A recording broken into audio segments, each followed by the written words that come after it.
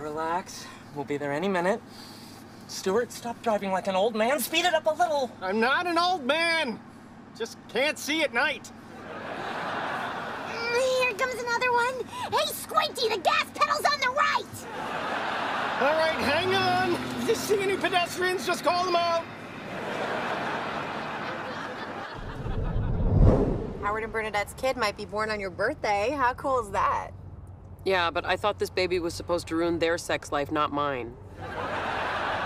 This is not how I imagined this day going. I should be with them right now. Well, it is their child. I know that. But to be fair, I've spent 9 months helping Bernadette get ready for this baby. Howard spent 5 minutes conceiving it. And I'm being generous. 5 minutes? Well, we must be doing it wrong. Took us hours. Well, and the